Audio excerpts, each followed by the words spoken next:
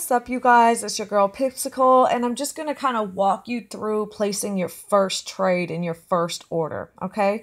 So let's go to the charts. Let's say you're looking at Euro USD. Now, when you look at Euro USD, a lot of times we refer to that as EU. We just shorten it up, okay? The spread is really high. It says spread 19. For me, that's really high. You want to look for something real low. If you can get it, under 10 or around 5, that's much, much better. The spread is costing you money, okay?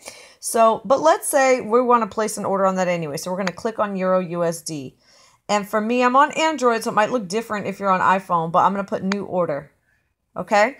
So let's say I have a penny. It says 0.01. That's a penny. Okay. In the markets, that penny's worth 10 cents, you guys. So when you win or lose, it's going to be a lot more than that penny. It's going to be 10 cents. So keep that in mind.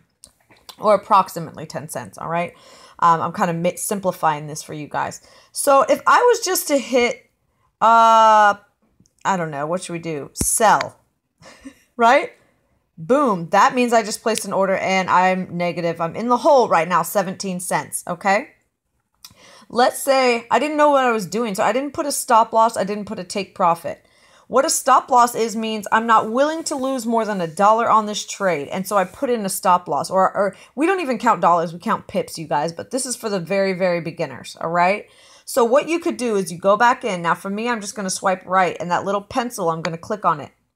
And on the left-hand side, because I'm selling, right? And because I sold at like what, 113 and some change, then I want to bump this up. I want to bump this up to 113. Let's say, so it says 14 right now. I'm going to give myself a 30 pip stop loss. So that means 14, 24, 34. So I'm going to change it to 34. That's approximately 30 pips is what we call it. So it's 113.14 now, and my stop loss is 113.34. So I'm willing to lose that much money, which will probably end up being what, like $3 on this trade. Okay, let's say that I think it's going down to 112, and so I put my take profit over here in the green side, which if it will let me adjust it. Okay. So I put it to 112, and I think it's going to go to 112, I don't know, 80. Okay. Of course, you look at all your charts before you do this, and then you hit modify.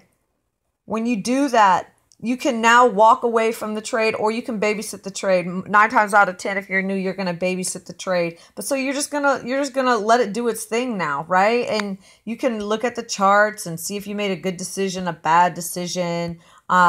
Typically, you're going to want to start out on your daily and just look at what it did. That one green candle right there is what it did in the past day, okay? Here on H4, this is the last 4 hours, so let's count green candles down. 1, 2, 3, 4. That was the last 4 hours. It's been all moving up, and I just sold it like an idiot.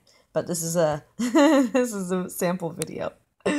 All right, so we can see here in the past hour, look at all these. 1, 2, 3, 4, 5, 6, 7, 8, 9, 10 hours. It's been bullish, so it has been going up. So I would have been much better to buy this.